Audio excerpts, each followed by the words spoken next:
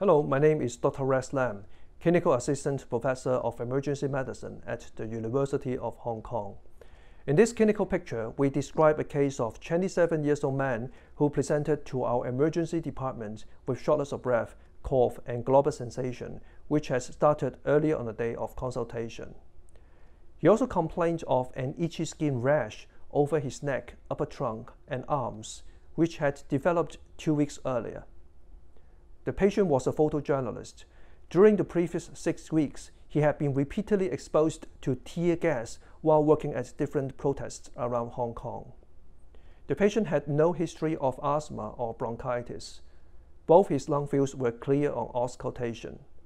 Blood tests, including the absolute eosinophil count and serum IgE concentration, were normal. A chest X-ray and CT thorax revealed no abnormalities. Bronchoscopy showed mild pharyngitis but severe tracheobronchitis. No pathogens were detected with PCR or culture of the bronchoalveolar lavage fluid. The patient was admitted to the hospital. He was given intravenous hydrocortisone, inhaled fluticasone and vilanterol, and oral prednisolone 50 mg per day. His condition improved, and he went home 4 days later. 6 weeks later, his shortness of breath had improved, but he still had a cough. We repeated the bronchoscopy, which showed improvement in the tracheobronchitis.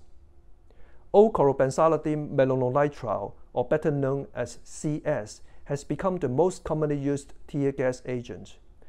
This case illustrates that chronic bronchitis and allergic contact dermatitis can occur after repeated exposure to tear gas, despite a normal absolute eosinophil count and serum IgE concentration. Thank you for your kind attention.